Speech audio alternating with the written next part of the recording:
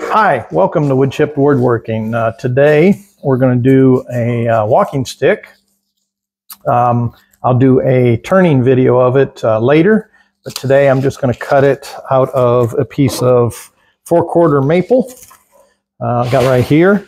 So what I did was I took and laid out some patterns on a piece of plastic and cut my patterns out to fit this. I got two different styles here that I'm going to work on. So we're going to do this in my lathe upstairs in the garage. So this will be a little bit interesting, different type of video for us today. So if you enjoyed all the videos I've put out there so far, I think this is number 13. Please like, share, subscribe, share it with friends, spread the word a little bit. My whole purpose of doing these videos is not only just to have fun, maybe educate and show you kind of some of the different things that I do. They're not the traditional way of doing things. Sometimes I kind of stretch the envelope, what I find works best for me. So there's no rhyme or reason why I do my turnings or my projects a little bit different than other people. It's just the tools that I have, and it's the way I feel comfortable and what I enjoy doing. So with that, like I said, please like, share, subscribe, send my videos to other people. Get this channel to grow a little bit more. And let's get started on doing a walking stick. So like I said, I'm up here in my garage. I got my Grizzly bandsaw here, my board here. I'm going to cut out a couple of walking sticks here. Reason I don't call them canes anymore is because I had them at a craft show one time, and an attorney walked up and was looking at them, and he recommended that I stop calling them canes because of liability reasons. In today's society, people will sue you over anything and everything.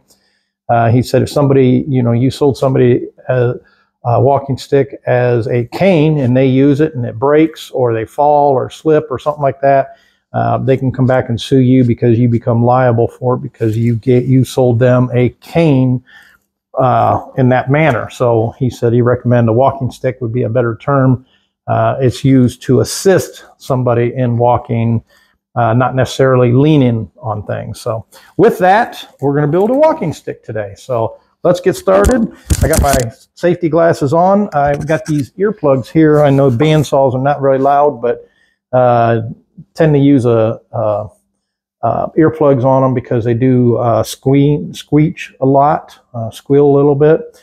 So these are from Safety Solutions, Stauffer Safety Solutions, and as you can see, they're threaded. So when you insert them in, you just stick them in and turn them like a nut, and they fit right in there. Where the traditional one, you kind of roll them in your fingers and get them to form fit and stick them in, and then when they expand, that's how they do that. These here, you just kind of stick them in and turn them. Kind of like a nut, and it goes right in there. So with that, let's get started on this and see what we can get into. So I'm taking my board and I'm going to cut this out. So let me adjust the camera so you can see the saw a little better. I apologize for that. Hopefully you'll be able to see the saw and what I'm cutting. Again, this has got a short table on it, so I got a long board, so I got to manipulate it a little bit, but let's try it and see what we get. I'm just cutting this out, going nice and slow, letting the blade cut.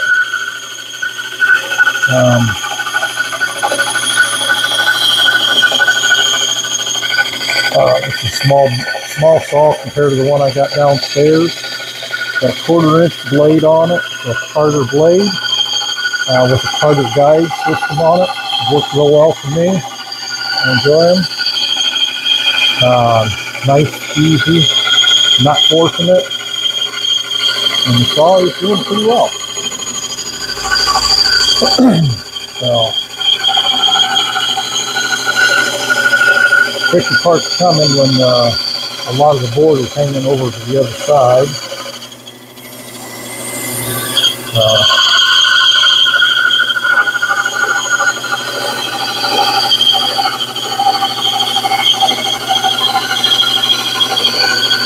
And you find the saw tends to wander on your cut. Check the check the tension on your blade, number one. Number two, pick your guide. See how it's starting to wander here a little bit. I think that's because I've got too much weight hanging over the edge.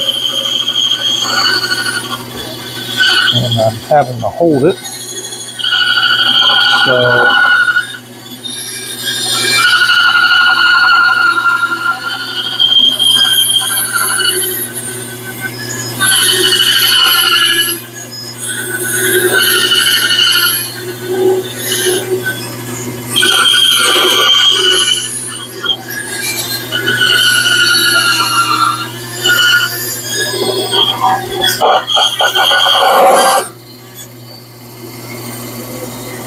So that's one. I'm going to pause it one.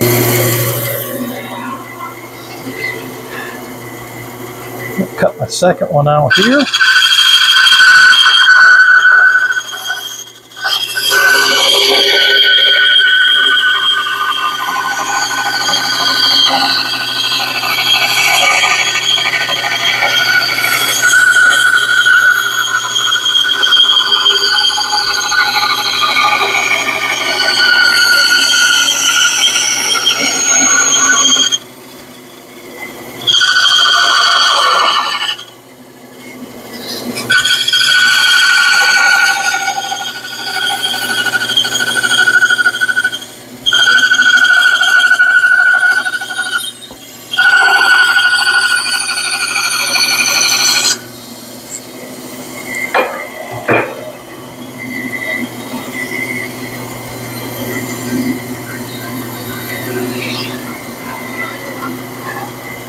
Cut this here. I'll come back and cut that other piece off. I'm going to do it in two parts, one could say.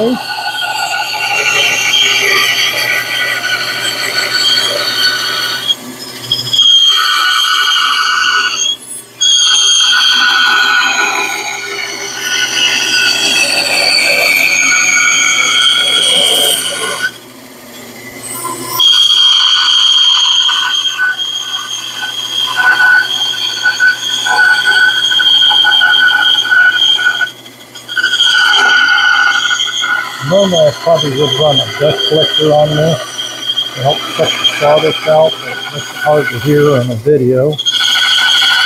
So I'm not running my dust collector on this right now.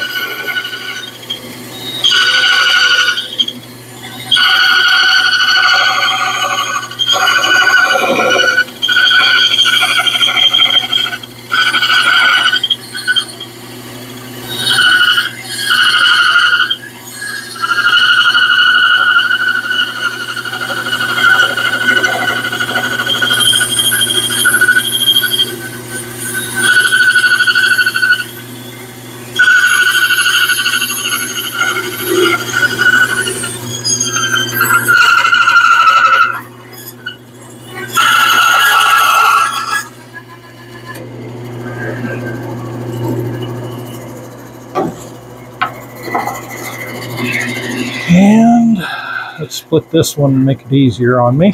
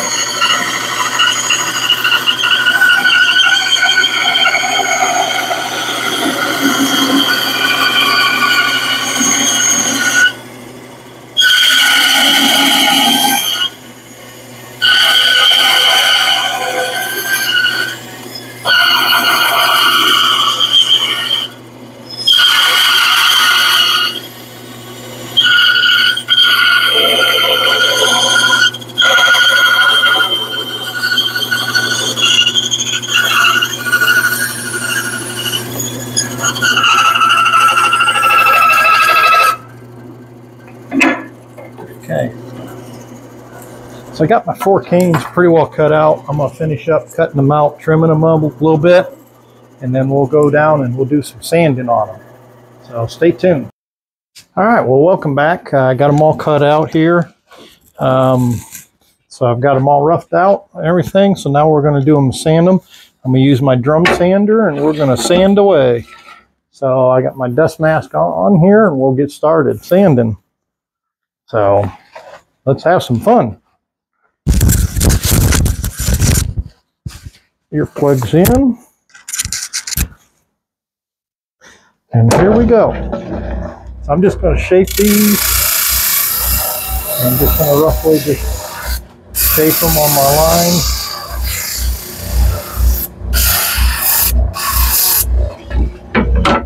Bring it closer so you can see what I'm doing.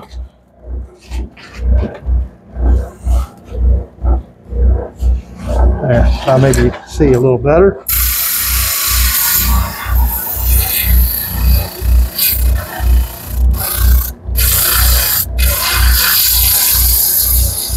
Main thing I want to do is get rid of a lot of the saw marks on the bandsaw. As you can see, got all them marks in there. I'll smooth it out.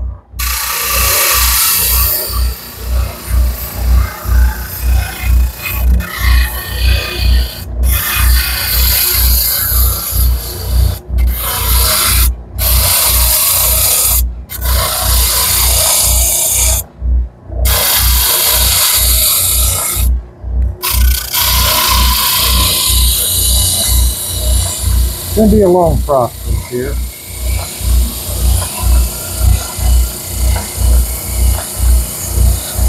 Normally this would be hooked to my dust collector. As you can see all the dust coming out of it. So I might just kind of pause it once I get to the end here. You get the idea of what I'm doing. And then I'll turn my dust collector on. And we'll finish them off.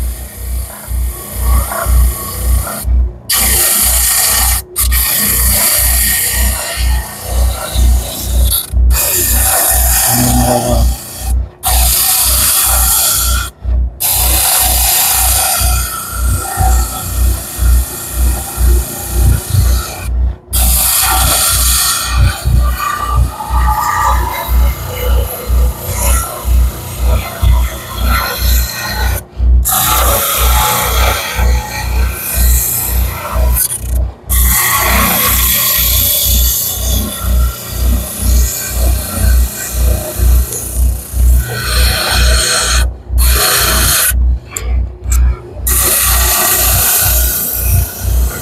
I'll hit the camera there.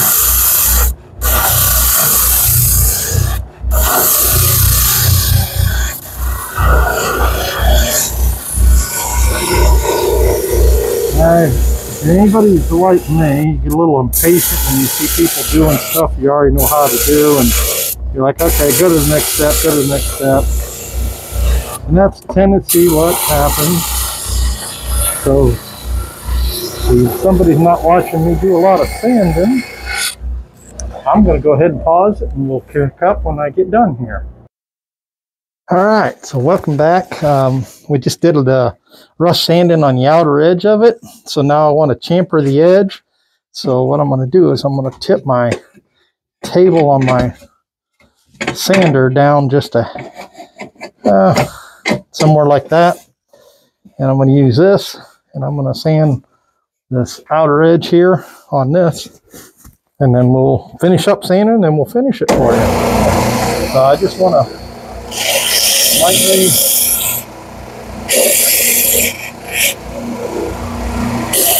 get through that.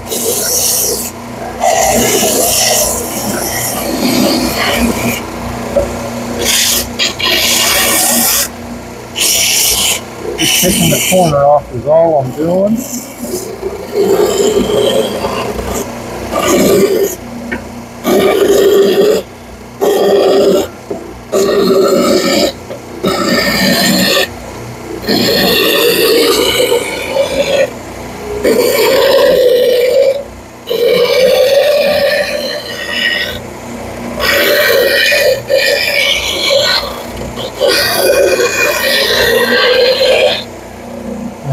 I just take that edge off and then all the way around. I'll do all four sides and then we'll be back in a second. All right, welcome back. We're going to do a little hand sanding now. So I got my quarter sheet palm sander here, and I tend to like these because the sandpaper is easy to get, easy to do, and I just tend to like them. So we're just going to do a lot of hand sanding here. So we're just on the door.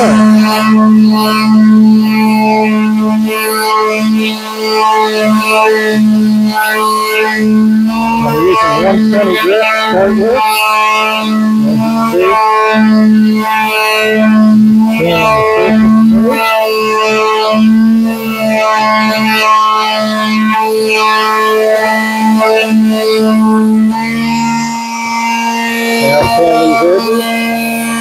That's probably part of the reason why I like the palm sander. I like to get in here and do this.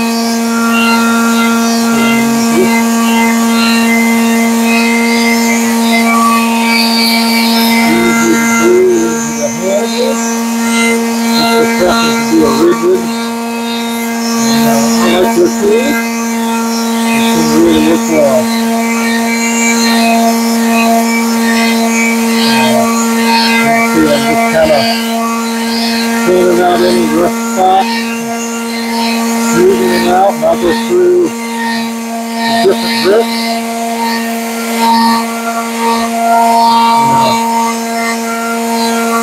120, 180, 200, 220, 220, whatever it is.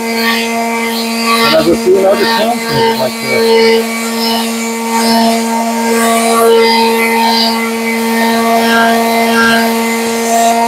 I'll continue to do that, and then we'll be back and I'll show you what I do to finish it. All right, welcome back. We'll finish our sanding. I'll show you a little thing that I tend to like to do. Wipe it down best I can with my hand, and I stick it up to the light and look at it from an angle, and you'll see anything that you've missed. There's a mark right there, so I'll sand that real quick. A lot of times, doesn't take much. Like that disappeared. I think I got a mark right there.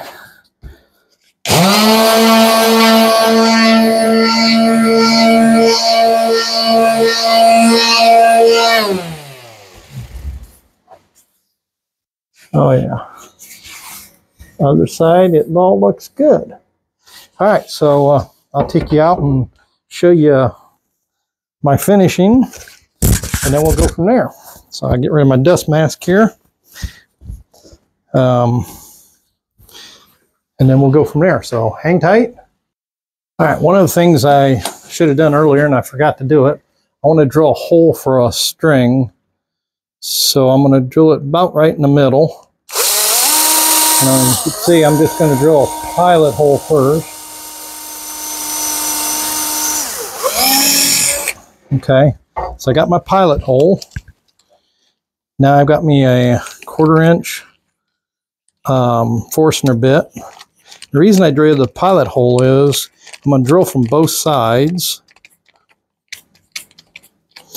And I want the point to sit in that hole. So as you can see, there's a little tiny hole there. And I'm going to put my point in there. I'm going to drill about halfway through.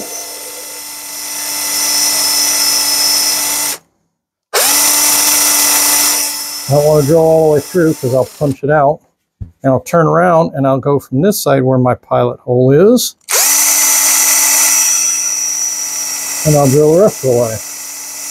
That way when I drill through, they'll meet in the middle. And I don't punch it out.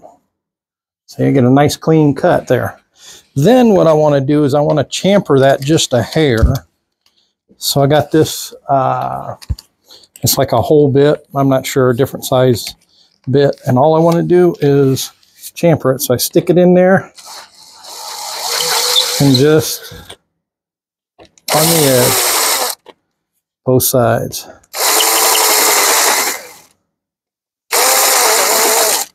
And that takes care of that. See, now I got a nice little hole for my rope. And eventually what I'll do is I'll wrap some string around here. But I'm going to finish it first, and then I'll put the string around it later. So basically, we're done with this. Done with these. I'll go get my finish, and we'll get started finishing it. All right, so welcome back. We're going to do a little finishing here, and I'm just going to use some polyurethane wipe-on poly on it. So first of all, what I want to do is take my piece and I wipe it down with denatured alcohol. I got it in this little bottle here, and that will do that. So I'm going to tip you down so you can see what I'm doing. There. So I just take a little bit of denatured alcohol on a rag, and I just basically wipe it down. It gets all the dust off of it. And normally I like to finish in my other room because this room's full of dust all the time. So I like to finish, but since I'm doing a video, I thought I would finish it right here because there's not very good light over there to film a video. So I'll just do it right here and we'll finish it, and I'll take it over there and lay it over there to dry. I usually put, you know, anywhere from 4 to 5 coats of polyurethane on it, and that makes it nice and durable. It's not watertight, but it does help resist the water. So I wiped it down good with denatured alcohol, and the reason I use denatured alcohol, it evaporates pretty easily. Won't affect the finish at all. And usually the first coat of finish usually absorbs pretty good into the wood to begin with. So, and I got me a little cat food container here, so I just pour a little bit of that in the thing, and it shouldn't take much to do. I take my little rag, dip it in there, and you can see the color of the wood right now. When you put that on there, it just brings out the beauty in the wood. And you see all the beauty in that wood. In the first coat, usually it sucks up quite a bit. Make sure you do the end pretty well because that's open grain, the end grain. Just like I said, you just wipe it on there real good.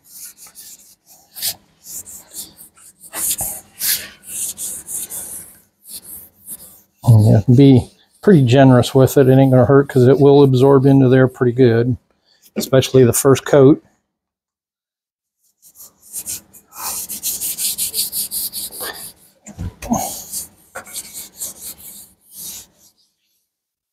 You can see how that brings out the grain in it. And I really like using polyurethane on stuff that is not going to be food contact. Stuff that is food contact, contrary to what a lot of people say, I like to use coconut oil because it's a food grade coconut oil, and I really like it. And then just take the rag and just go through and rub everything, smooth it all out. If you wear gloves, you won't leave fingerprints, obviously. Don't ask me how I know that because I didn't rob a bank last year. But that's it. So that is our walking stick. I'll let that dry for about 24 hours and I'll put another coat on it and we'll go from there. So that being said, you know, please like, share, subscribe, and I'm going to do a video here shortly on a bunch of projects and finishing them up and showing you what my final steps are on a lot of the projects. So stay tuned and enjoy. God bless. And I would tell you to make a little man glitter, but unfortunately I don't want any in the air right now with this. So have fun. Like, share, subscribe, and let me know what your thoughts are in the comments below. And we'll continue, and we'll see you on the next round. The next one will be a video on turning a cane or walking stick on the lathe. So look forward to that one. Have a good day. It should shut off. Won't shut off with my gloves. I gotta take my gloves off.